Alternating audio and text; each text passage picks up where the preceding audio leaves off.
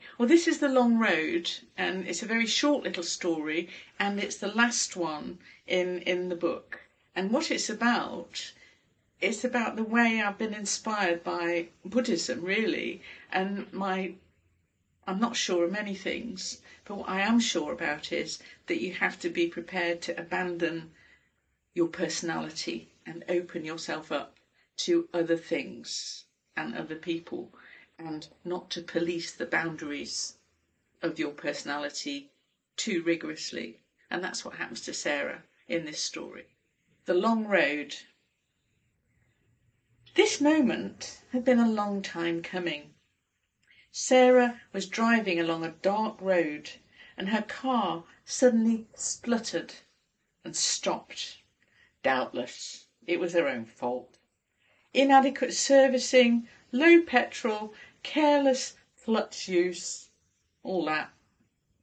Whatever the cause, she was in a pickle, for sure.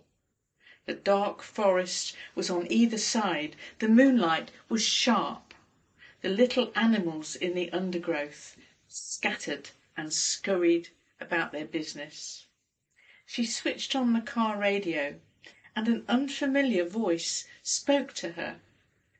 "Sarah? Sarah? Listen to me well.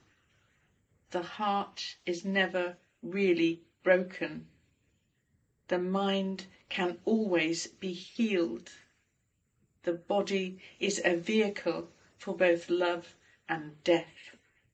Walk out into the starlight now and lose yourself. It's time.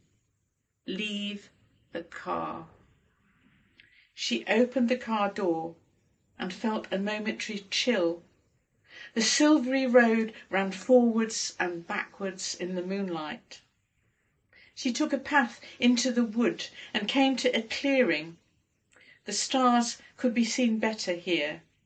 She stood, head back, arms wide, and let their light stream into her. The end of the journey was here. Who she had been, who she was now, ceased in that moment. The brightness was warm. The boundaries were dissolved. The bliss was inexorable. There was no more Sarah. Well, I hope you enjoy these stories. If you do, please like and subscribe. Thank you.